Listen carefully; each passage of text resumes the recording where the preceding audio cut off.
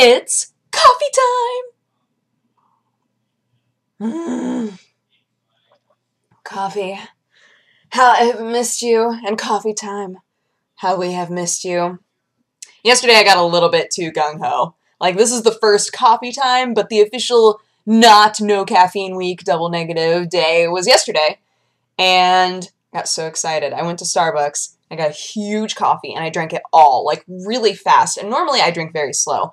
I will take a 16-ounce drink and normally take maybe 2 hours, maybe longer, to drink all of it.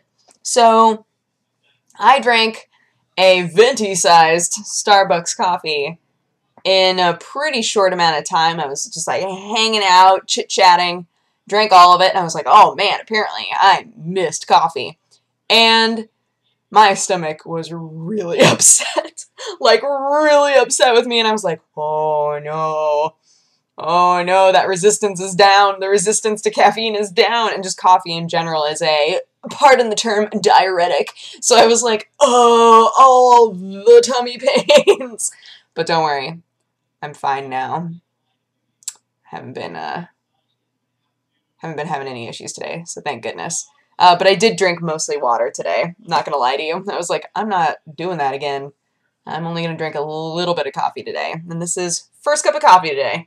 So I've done pretty well. I drank a ton of water. I want to make sure that my body doesn't like go into shock, because that would be no fun. But yeah, guys, I spent like all of today trying to get those Blood Bowl videos to render and upload, and my goodness was it an issue. All of us were having issues with it. I was trying to render this overnight, right? So that it was just done. And when I got up this morning, it had rendered in those black screens that are the bane of my existence. And typically, I assume it's a RAM problem. So normally I just save the actual project file. Sometimes I even restart the computer so that there's nothing going on, open up Vegas, and then just render it. And no matter what I did, I kept getting black screens. So I finally just said, all right, I'm just going to upload it. Just so sad. Part 1 had 1 black screen. Part 2 didn't have any, thank goodness.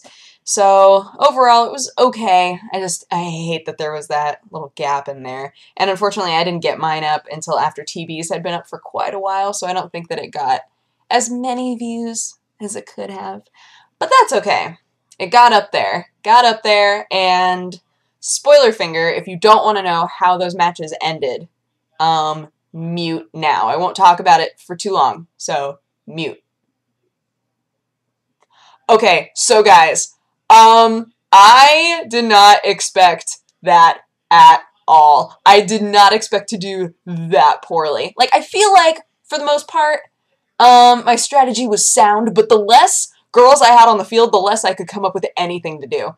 And I feel like it was really good that I had that really hard matchup right at the beginning as like my very first match, because I now know a lot of holes in my defense. I saw a lot of things that I'm doing wrong, and now I have kind of a better idea of what to do against more bashy teams. So, oh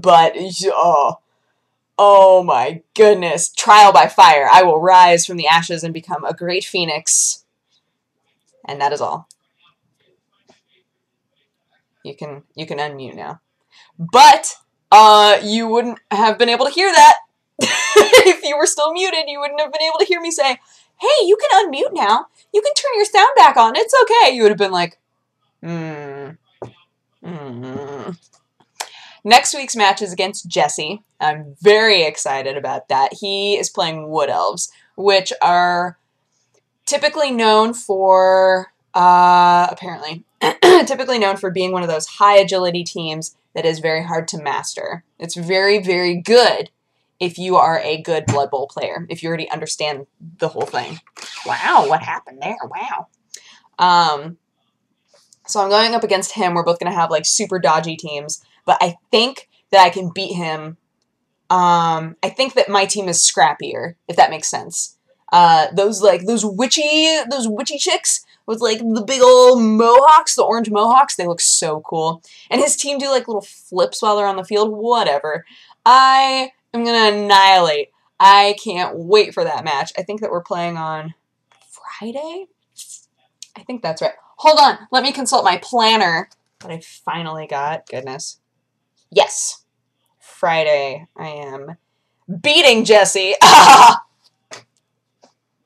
can only hope. I can only hope that I defeat Jesse because I know that I've played a lot more than him. Also, it was requested of me that because after you play, you get your winnings and your player points, and then you get to spend those before your next match. So it was requested of me that in between each match, I show what I spend my money on and talk about what my strategy is for the next game and all of that, so that people that aren't very acquainted with the game kind of get more of an idea of like the step-by-step process of being in the tournament.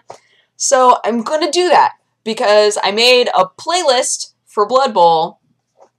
So my training video, my most passable training video went up, and my 2 parts of the TV game went up, and then in between each match I will put up kind of strategy things for as long as I'm in it.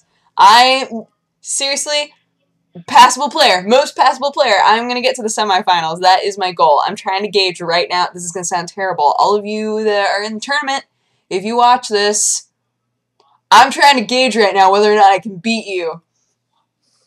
It sounds terrible, but this is what I have to do. I have to like look at everybody and kind of establish their stats and their play style and be like, all right, can I defeat you? I've been playing games against hard level Wood Elf teams. They're good. They're good if you understand them, I think. So it's going to be interesting to play against Jesse because I don't know. I know that he's been training with Krender now. So I'm like, oh, I don't know if he's going to be better. I'm assuming he will be better. But will I still be better than his better? I don't know. I don't know, guys. So that's all the Blood Bowl drama that's been going on today. So along with that, I've just been doing laundry like an adult and drinking all the water, playing with the cat, dicking around on the internet. The usual. The usual. And now, oh my gosh, I'm so happy. I'm going to go get ramen. I cannot wait. I'm so happy. I feel like it's been forever. I feel like it's been forever since I've had ramen. And I'm so excited. I get to like go and hang out with a couple of people that I haven't seen in a really long time. One of them just moved closer to me, so I'm like, yay! We can be like friends! So we're going to go and hang out, and I'm going to try to make him get the spicy ramen because it's so good. But they bring it to you in like this huge thing like this. It's like a special. So you get the spicy ramen, and they bring it to you like, oh, it's so big! And I think, with spicy ramen, it's normally the broth that kills people, right? So, not like actually, but like it makes you stop eating it. Even if you're still hungry, you're like, my mouth, I can't. So, I think it's hilarious that they're like, oh, you want our spicy special? Here, it's about 3 ramen bowls worth of ramen. You're like, oh. So I'm going to try to get him to get that because then maybe I can steal some of his broth because the broth is so good, but I know that I don't want all that, you know? So, das was going on with him.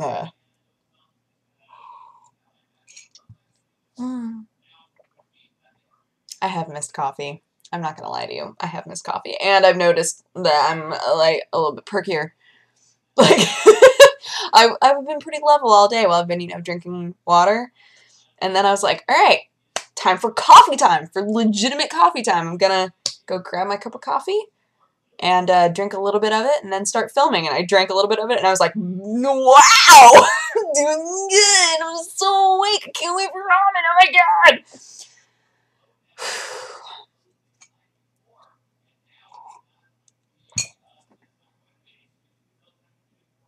Yes. Sometimes it's hard to think when Mike is talking.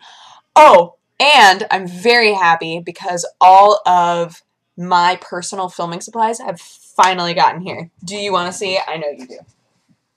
Ready? So, my tripod is finally here. And my camera is here with the actual lens that I needed. I'm worried that we're going to get ours mixed up now. So I feel like I should write my name somewhere on it, but I'm like, but then what if somebody wants to buy it off me one day? What if I'm like, I need to get the better thing now? You know, when I'm a billionaire?